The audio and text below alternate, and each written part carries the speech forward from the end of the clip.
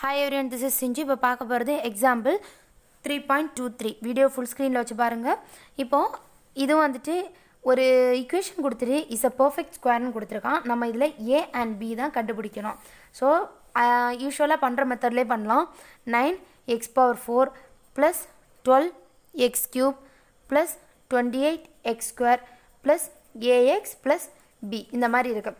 First எப்போவுமே என்ன பண்ணுவோம், 9 இருக்கு இல்லையா, ஸோ 3 போடுவோம், 3 போடுவோம், 3 3s are 9 வந்துடும். இனி எக்ஸ் பவர் 4 இருக்குது, ஸோ இங்கே ஒரு எக்ஸ் ஸ்கொயர், இங்கே ஒரு எக்ஸ் ஸ்கொயர். இப்போது 3 3s are 9, X square into X square, X power 4. இப்போது சைனை மாற்றி விடுவோம், இது ரெண்டு கேன்சல் ஆகிடும். இனி அடுத்து ரெண்டு நம்பரை கீழே இறக்கும். ஸோ 12x கியூபையும் ப்ளஸ் 28x ஸ்கொயரையும் கீழே இறக்கியாச்சு. இப்போது இது ரெண்டத்தை ஆட் பண்ணி போடுவோம். 3 + 3 6 இல்லையா, ஸோ 6x ஸ்கொயர் வரும்.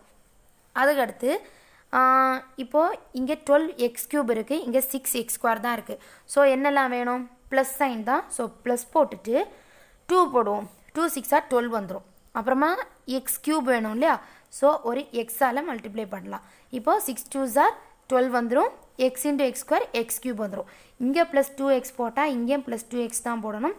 இப்போ இதை மல்டிப்ளை பண்ணும்போது நமக்கு 12x கியூப் வருது. அடுத்த value plus 2 2s are 4, X into X square வருது இல்லையா. இப்போ அதேமாதிரி சைனை மாற்றி விடுவோம், இது ரெண்டு கேன்சல் ஆகிடும். 28 - 4 நமக்கு 24, கூட இருக்க எக்ஸ் ஸ்கொயர் அப்படியே வந்துடும். இனி அடுத்த ரெண்டு வேல்யூஸையும் இறக்கிடலாம், அதாவது ஏஎக்ஸ் ப்ளஸ் பி, இதை கீழே இறக்கியாச்சு. இனி அடுத்து இங்கே என்ன பண்ணுவோம், 6x ஸ்கொயர் போட்டுட்டு 2x + 2x ஆட் பண்ணி 4x வரும். ஓகே, இதை இப்போ போட்டாச்சு.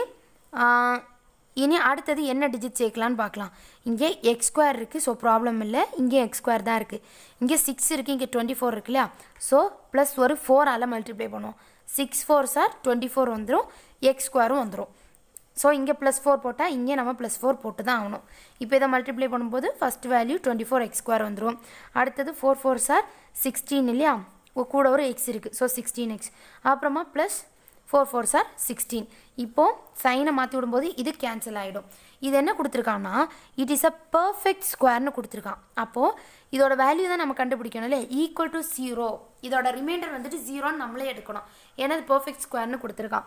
இப்போ என்ன பண்ணலான்னா, a - 16 என்ன இருக்குது, ax - 16x ஈக்குவல் டு 0ன்னு இருக்கு இல்லையா.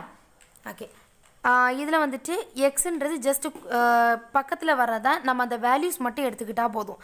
என்ன இருக்குது, a - 16 equal to 0, a equal to -16 இந்த பக்கம் போகும்போது ப்ளஸ் 16 ஆகிடும். ஸோ ஏயோட வேல்யூ கிடச்சிருச்சு.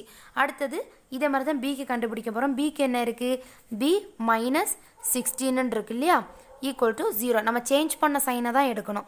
ஸோ b ஈக்குவல் டு அதே மாதிரி தான் -16 அந்த பக்கம் போகும்போது ப்ளஸ் 16 ஆகிடும். ஸோ ஏயோட வேல்யூ 16 தான், பியோட வேல்யூ 16 தான்.